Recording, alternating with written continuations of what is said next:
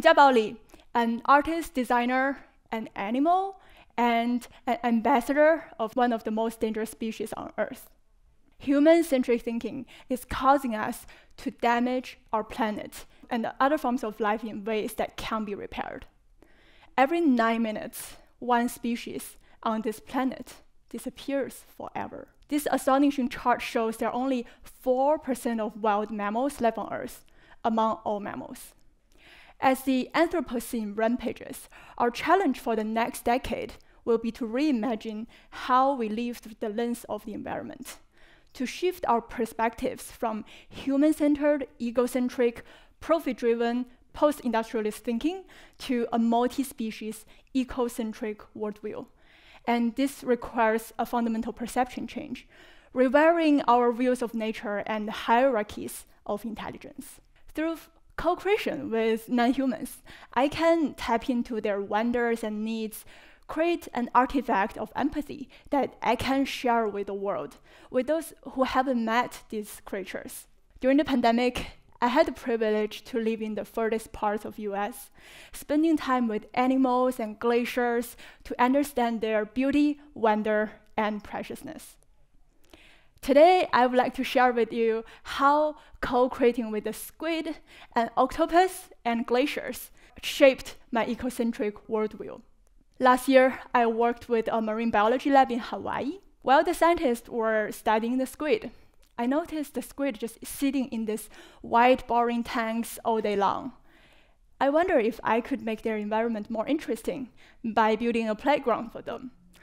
I collected white sand and black sand from Hawaii Islands and make them into the shapes of different countries. He was living in there. He carries the sand from one side to the other and spreads it around. He swims back and forth between the countries across the borders without the need of a visa or a passport.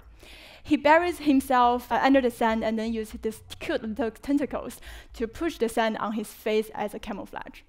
Watching the squids reminds me of myself in many ways as an immigrant, moving between China and US, carrying the baggage of two cultures, trying to assimilate to blend in, and found myself in the situation like the squid here. He has white sand on his body, but black sand on the top, sitting in the black, surrounded by white sand, but feeling perfectly camouflaged. Can you find where he is? He is right there. Eyes bulging out of the sand. We build borders between our countries that can block natural animal migrations. Animals that would not care about the delineation between countries are forced to recognize the difference and take a side. After 1 month, the squid completely reinterprets our human-made borders and maps. From the squid's perspective, the map that humans have repetitively fought wars for, in the eyes of the squid, are drawn on their own terms. While in Hawaii, I get to spend time with an octopus. On the evolutionary tree, humans and octopuses are separated by 500 million years of evolution. And they've evolved distributed intelligence into a completely different extreme than humans. So I wonder, what if the world is not centered around humans, but octopus? We imagine a world where global warming causes sea levels to rise and all continents are submerged underwater. And as a highly intelligent species in the ocean, the octopus have unlocked the optic gland gene that releases this self-destructing hormone after giving birth. Now they can pass on their wisdom from generation to generation. The Anthropocene ends, and the world enters Thulucene.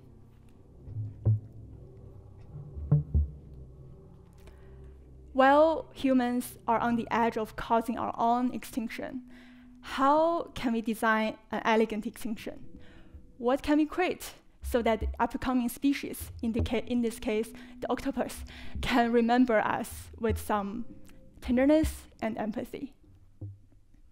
In this first attempt, we try to connect with octopus by learning their movements through interspecies metamorphosis, shifting from human supremacy worldview to a world where we have to adapt and learn the becoming of other species, shifting from central governed brain to distributed intelligence, and shifting from our visual-dominated view to tactile perception.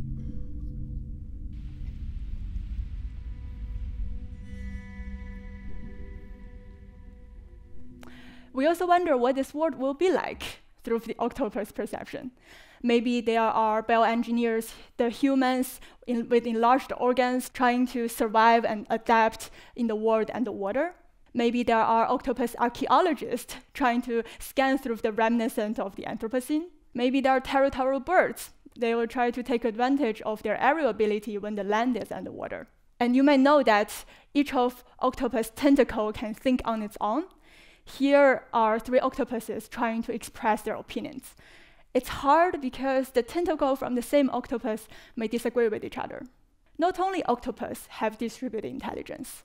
I see another form in how ecosystems respond to changes in their environment, like glaciers. Glaciers have birth and death. They grow, they store memories in ice cores, and transform throughout their lifetimes. I wanted to co-create with these mighty beings, so I moved to Alaska to work with glaciers. I have learned from glaciologists and the Alaskan community about the exponential retreat of glaciers over the past century. This is what McCarthy Glacier and Moore Glacier look like in 1909 and 1941. By 2004, you can barely see their faces. I collaborate with scientists to turn the esoteric climate change graphs and numbers into empathetic and tangible narratives to challenge the audience with the intricate beauty and irreversible change of nature. I use data from glacier melting in the past 60 years to compose music and dance with local musicians who have witnessed the recession of the Mendenhall Glacier over their lifetime. Here, the glacier's own sound, the melting data, and the performer's lived experience meld into glacier's lament. In Disappearing Blue, there are 4 color cards in Pantone color for the glacier blue. But in real glaciers, this blue is variable and dynamic. As glaciers are disappearing, this unique blue is also disappearing. I sampled and blended the color from the glaciers in Alaska and hung them in museums with melting glacier river inside. When one glacial calving happened on the Mendenhall Glacier, one color whale falls down. At the end of the exhibition, all the 60 tubes fall down, forming a painting on the canvas beneath. In one of my glacier expeditions, I took home a glacier ice in a futile attempt to try to save one piece of glacier before it disappears. I tried to grow the glacier by watering it in the freezer. I listened to the ice closely and heard a whole forest of sound in it. So I decided to make a virtual reality film to tell the story with the sound from that glacier. Once a glacier tells a story of a girl and her relationship with a piece of glacier ice. As the girl grows older, the existence of the ice is threatened.